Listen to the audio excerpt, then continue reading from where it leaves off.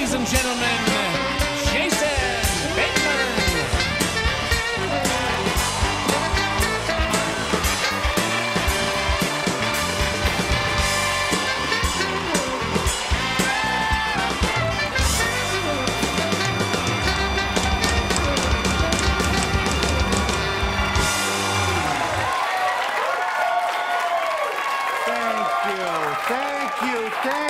Thank you. It is such a joy to be here with all of you tonight. Guys, we're almost there. The year is almost over. Who here has had it with 2020? Boy,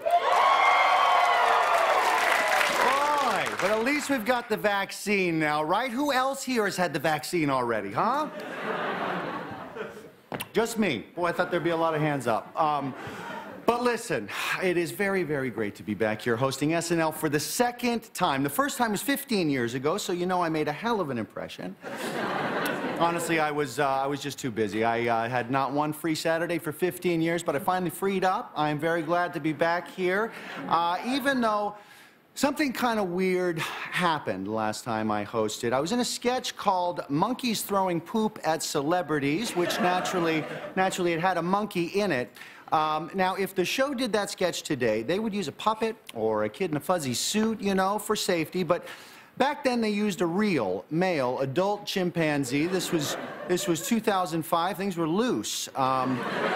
Things were so loose that at the end of the show, at good nights, the monkey was allowed to take a bow with us up here. We're all hugging. We're saying good night. The credits are rolling, and then the monkey tried to kill me. Truly, I bent down to say good job to the monkey, you know, being nice. I'm a nice fella, but not the chimp. The chimp unhinges his jaw, he flashes the teeth, and he tries to bite my entire nose off. This is a true story. Apparently, this is a thing with chimps, I guess. They hate that humans have faces and they want to remove them. I don't know. Maybe he got a good look at this nose and thought I wasn't going to miss half of it. I don't know. This is not one of those fake, ironic, you know, monologue stories. This really happened right here. We're going to prove it to you. We're going to show you a clip. I think we've got the clip right here. Here it comes, right? See? So there it is. Now there, see? Now can we slow that down? Let's, a little slow motion. Here it is. I know, it doesn't look like much, right? Doesn't look like much, but I had the horror angle, right? This camera saw the terror. It was terrifying. However, I am smiling. I'm smiling, but inside I'm thinking, a monkey just attacked me and nobody cares. They just keep hugging, you know? Anyway, I survived, and after the show, I was told by the animal handlers that Mikey, the monkey, wanted to apologize, truly.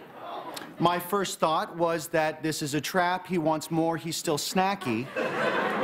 But I decided that everyone deserves a second chance. So I went down to his dressing room, I opened up the door, and he's standing there.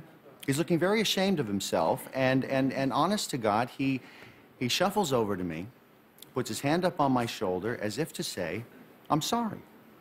Yeah. It's a very, very beautiful moment. It was a connection between man and nature that I will never, ever, ever forget. The monkey was destroyed later that night.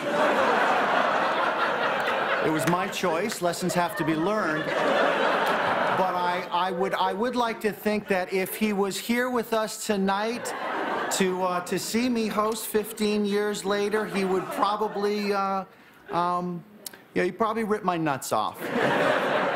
But we've got a great show for you tonight. Morgan Wallen is here.